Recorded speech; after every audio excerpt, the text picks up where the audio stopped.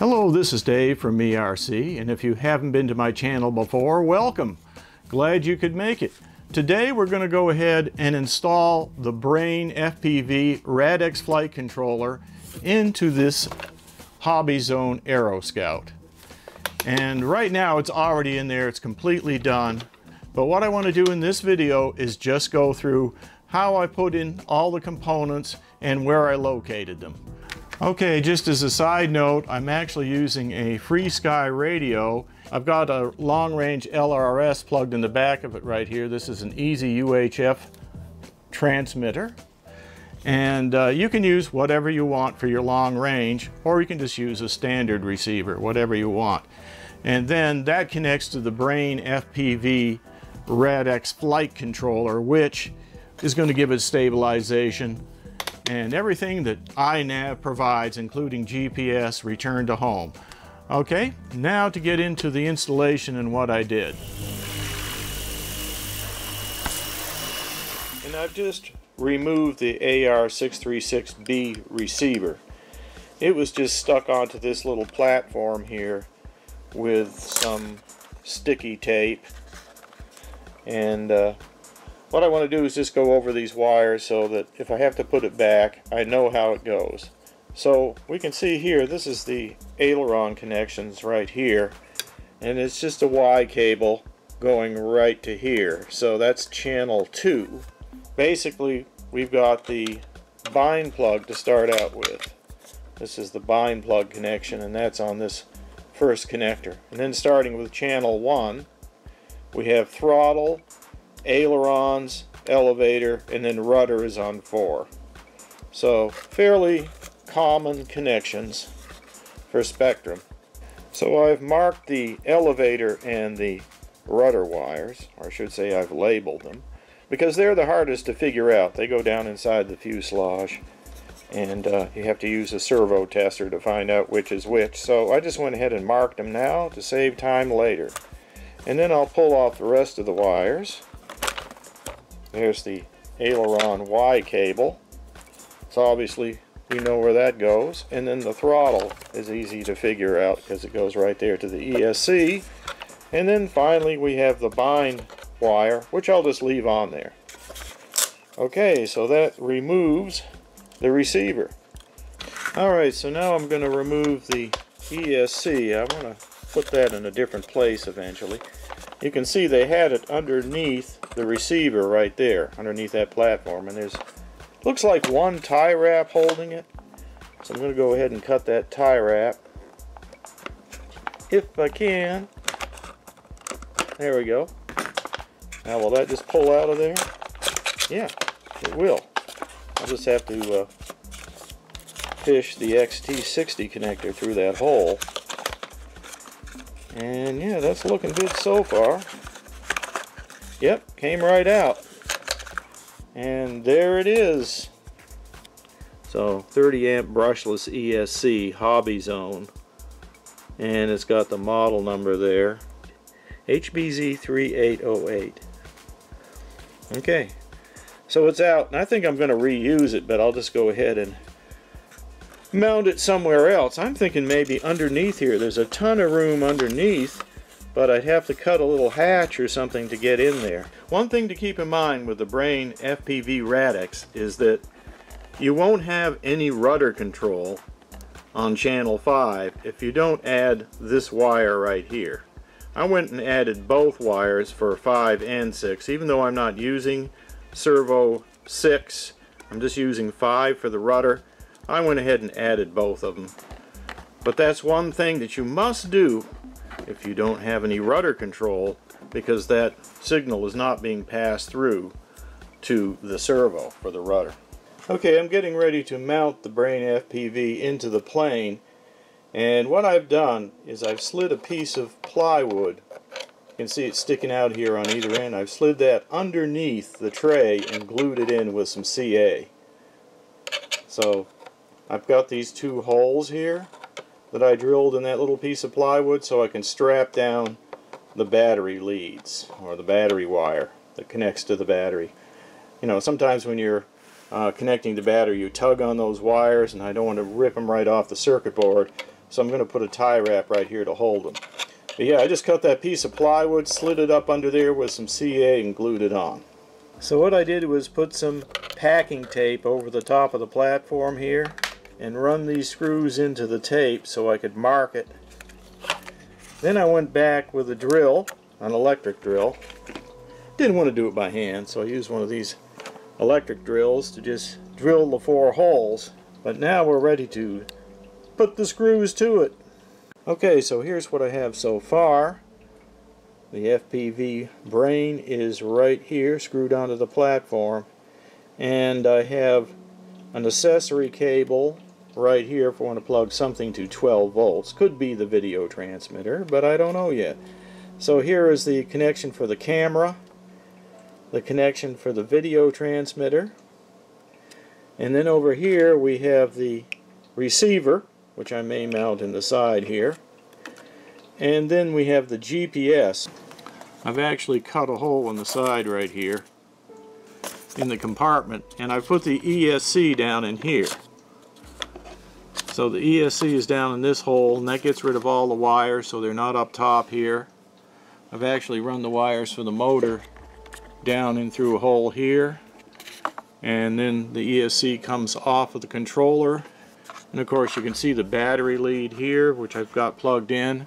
So you can see the battery leads right here, and they're underneath this tie wrap. I had 2 holes there, and I put the tie wrap through it to hold that battery lead snug.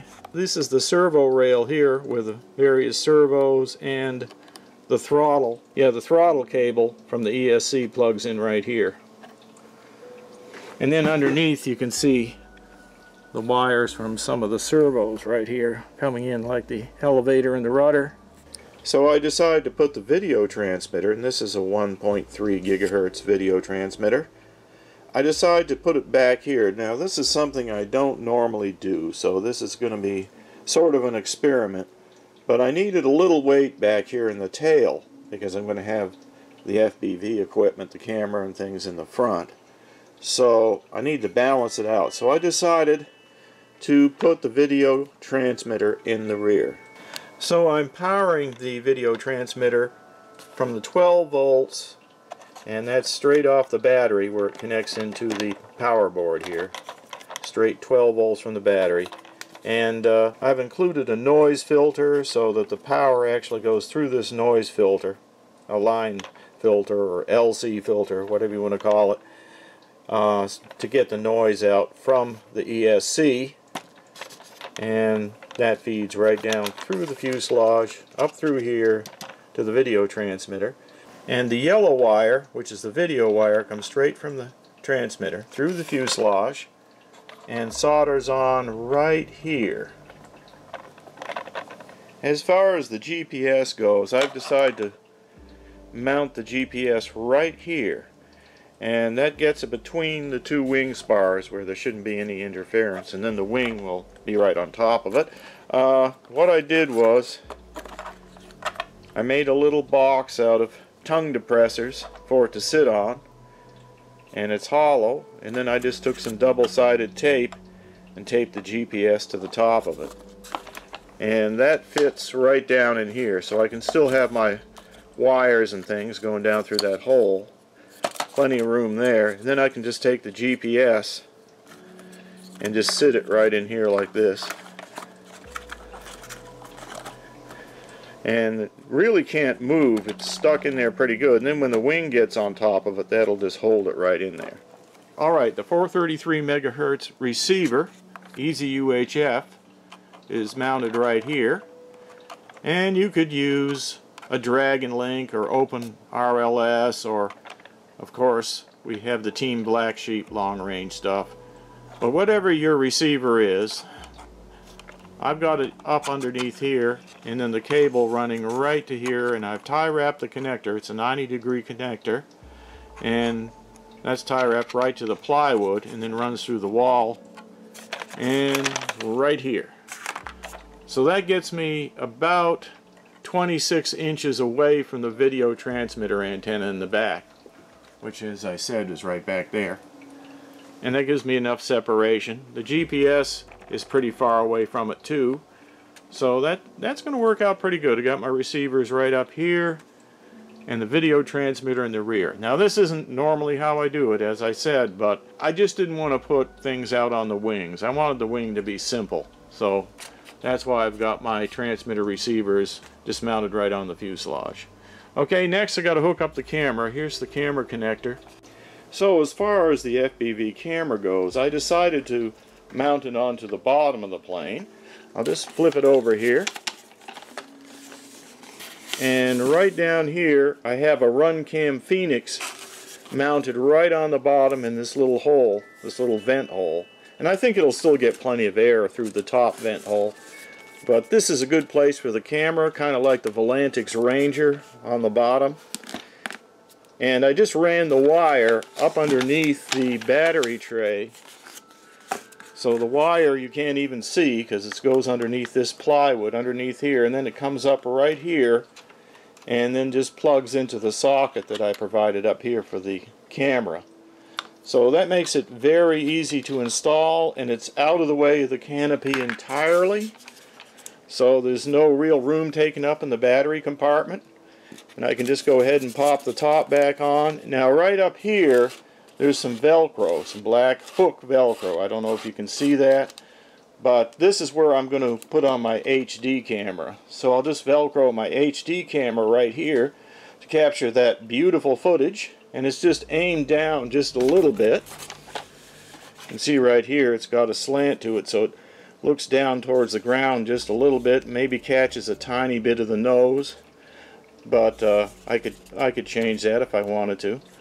And there's the other camera. So they're both just aimed down slightly, and that makes them coordinated for my video. So I think that's going to work out pretty good. And also, when I put this camera on the front right here, the HD camera, which is a little RunCam HD, that actually balances the plane perfectly. Because remember, I had the video transmitter in the back here, and that added a tiny bit of tail weight. And when I put this camera on the front, that cancels it out. So it does balance on the CG just fine, and it's really very light. It didn't really add any weight to it because what I removed from the plane was almost the same weight as what I put on it. So they had one of these really heavy ferrite beads right here on this wire to reduce noise. These are the aileron wires. So that was removed, and also the receiver was removed. And this actually weighs more than the GPS and the flight controller that's in there. So I'm not adding much weight. If anything, I just added the weight of the video transmitter and the cameras. That's the extra weight, and that isn't much. So it looks like it should fly pretty much the same as far as the CG goes. So when I mount the main wing, all I have to do is connect up these two servo leads right here, and then just put the wing down and put the 3 thumb screws in. So that's it. Very simple. In fact, I could probably leave the wing on there because it's such a small plane. But everything seems to have worked out just great. Alright, so that was kind of a long video, I know, because I went through all the details on how to install everything into the plane. And I don't really have time right now to add flight footage on the end of the video, but I'll have that coming up soon. And I'm going to be testing the plane for stability and also just tuning it. I'll probably be using the iNav Auto Trim, the iNav Auto Tune, and just getting all the settings right. And then we'll see how she does. Hopefully it'll fly better, or at least as good as the safe technology that was in it. Alright, we'll see you later. If you have any questions or comments, just leave them under the video. And if you're not subscribed already, please subscribe. I'd really appreciate it.